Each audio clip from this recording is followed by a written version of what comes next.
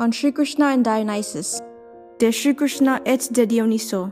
Krishna has names and forms innumerable, and I know not his true human birth, for his formula is of major antiquity, but his word hath spread into many lands, and we know it today as INRI, with the secret EAO concealed therein, and the meaning of this word is the working of nature in her changes. That is, it is the formula of magic whereby all things reproduce and recreate themselves.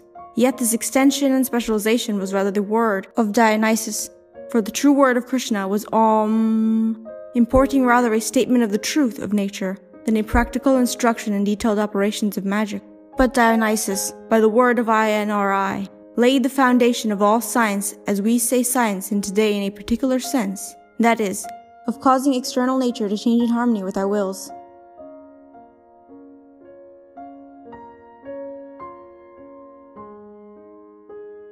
On TAHUTI, de TAHUTI. TAHUTI, or Thoth, confirmed the word of Dionysus by continuing it, for he showed how by the mind it was possible to direct the operations of the will. By criticism and by recorded memory, man avoideth error, but the true word of TAHUTI was a Mo, whereby he made men to understand their secret nature, that is, their unity with their true selves, or as they then phrased it, with God.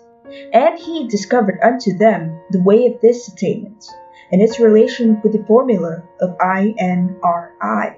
Also, by his mystery of number, he made plain the path for his successor to declare the nature of the whole universe in its form and in its structure, as it were an analysis thereof, doing for matter what the Buddha was decreed to do for mind.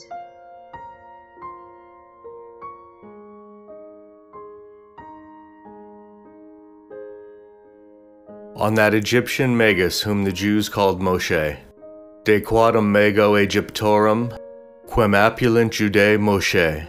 The follower of TAHUTI was an Egyptian, whose name is lost, but the Jews called him MOSHEH, or Moses.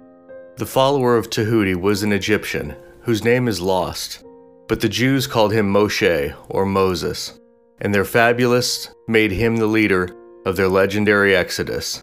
Yet they preserved his word, and it is Yahweh, which thou must understand also, that secret word, which thou hast seen and heard in thunders and lightnings, in thine initiation to the degree thou wottest of.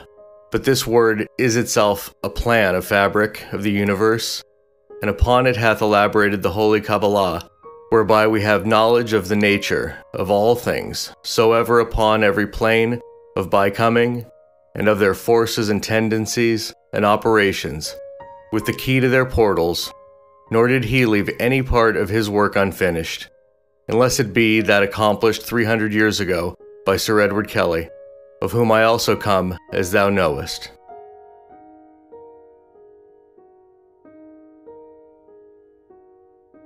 On the Arabian Magus Muhammad, de Mago Abarico Muhammad. Behold, in these chapters have I thy father restricted myself, not speaking of any immediate echo of a word in the world, because there are men being long since withdrawn into their silence. It is their one word, and that alone that resoundeth undiminished through time. How Muhammad, who followeth, is darkened and confused by his own nearness to our time, so that I may not save with diffidence that his word Allah may mean this or that, but I am bold concerning his doctrine of the unity of God, for God is man. And he said, therefore, man is one, and his will was to unite all men in one reasonable faith, to make possible international cooperation in science.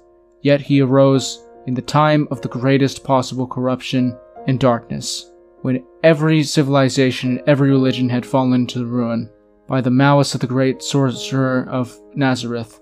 As some say, he is still hidden in the dust of Samum, and we may not perceive him in his true self of glory. Nevertheless, behold, O my son, this mystery, his true word, La Allah, that is to say, there is no God, and La is that mysteries of mysteries, which had thine own eye pierced in thine initiation, and of that truth have illusion and falsehood enslaved the souls of men, as is written in the book of Magus.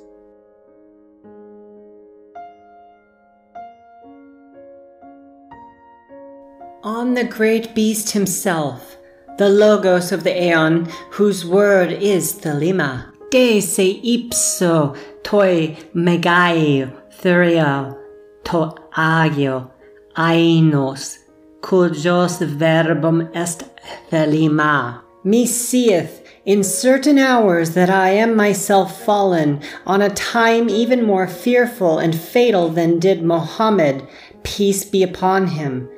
But I read clearly the word of the Aeon, that is, Abrahadabra, wherein is the whole mystery of the great work, as thou knowest. And I have the book of the law that was given unto me by him, and it is the interpretation of the secret will of man on every plane of his by-coming, and the word of the law is Thelema. Do what thou wilt shall be the whole of the law. Now, because love is the law, love under will, do I write this epistle for thee, that thou mayest fulfill this inmost will of mankind, making them capable of light, life, love, and liberty by the acceptance of this law. And the hindrance thereunto is but as the shell of its egg to an eaglet, a thing foreign to itself, a protection until the hour strike, and then an end thereof.